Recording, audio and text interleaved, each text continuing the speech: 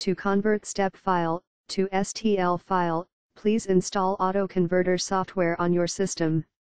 Then, click on the Open Ribbon button, and navigate to your step file. Then, click on the Open button, and with the next dialog box, specify desired mesh tessellation quality. Low quality value, give simplified mesh, and smaller STL file size. Click on the OK button, to import your step model into Autoconverter document. As you can see, step geometry has been triangulated, with less than 3000 triangles.